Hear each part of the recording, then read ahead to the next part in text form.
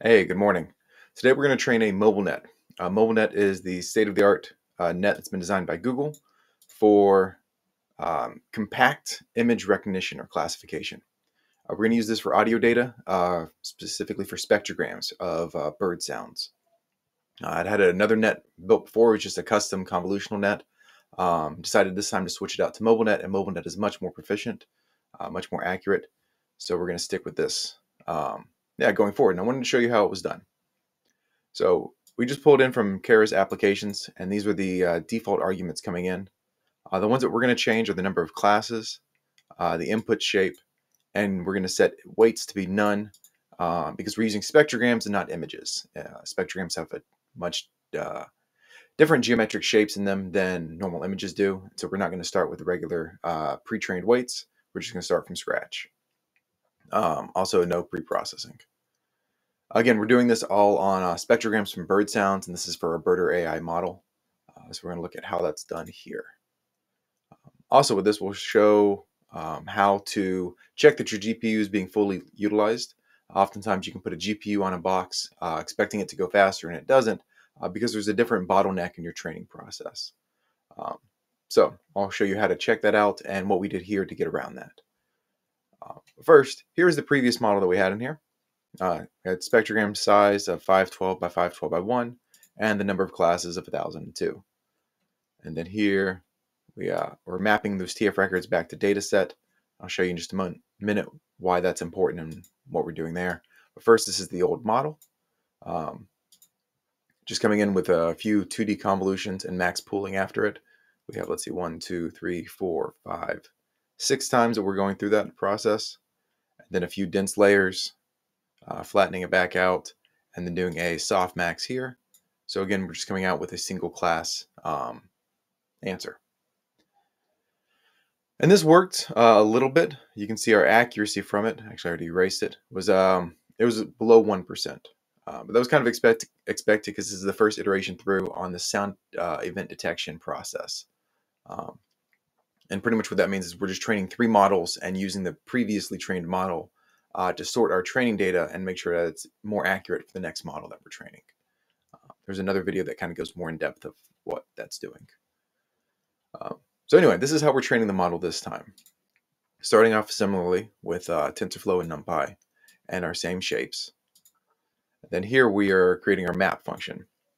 So again, we want to make sure that the bottleneck is the processor and not reading of the data and pre-processing the data. So we have everything stored as TF-record files. TF-records are pre-serialized, so it's really quick and easy to read from them.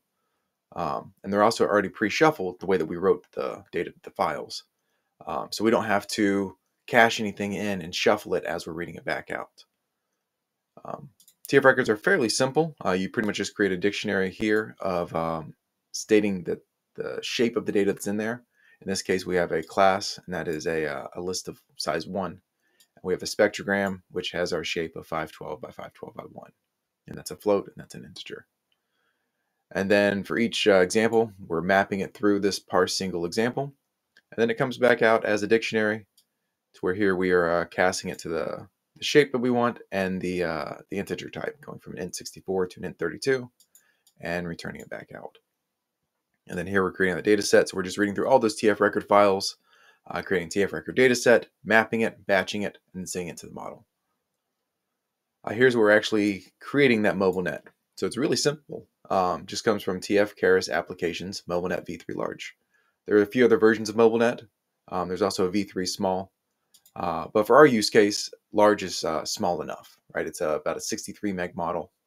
So it'll totally fit on a like a mobile application or in the web browser, which is how we're deploying this.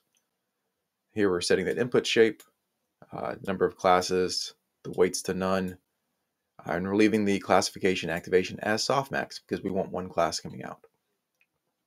So we're going to go and run this, and we will see a summary of that model, and it's going to compile it. Then I'll show you in just a moment how we are training it and how we're going to make sure that it is utilizing that GPU the way that we're expecting, and how you can check on your own instance to make sure that, again, if you attach a GPU to an instance that you're running, you're actually using it properly. Here's a summary of the model. It's a big, long model. There are several articles written about what all these different layers do. Most of them are just expanded convolutions, and it's looping through them again and again.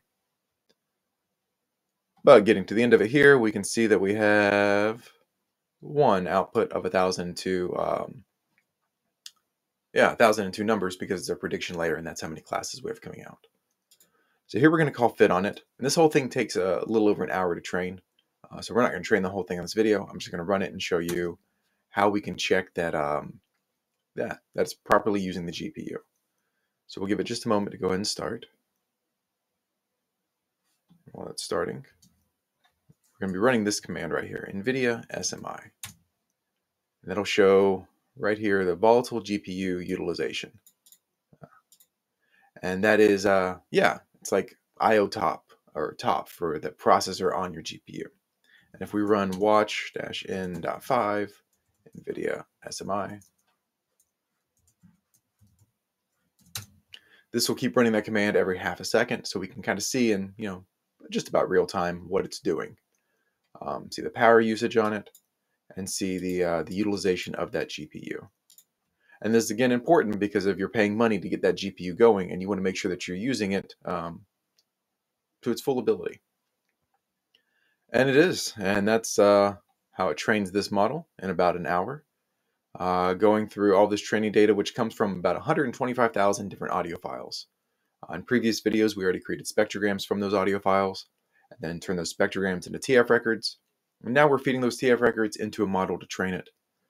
And next, we are going to use this model to reclassify all of that training data, in which case we'll take the bits of it that scored the best and use that on the next iteration of this model to, again, find the bits of the audio that are important to us. These are long audio files, and we're going to end up creating a model that takes about 2 seconds of audio to classify a bird. But yeah, 5 to 15-minute audio files, and not all of it is the bird going again and again and again. We have to find the portions of it that are actually pertinent to us. So that's what we're doing here. We're training this, almost overfitting it on big portions of the audio, and then we're going to slim that down and then slim that down one more time. So thanks for watching. Hopefully we'll have another video coming up soon of how we're classifying this and going through the next step in the sound event detection process.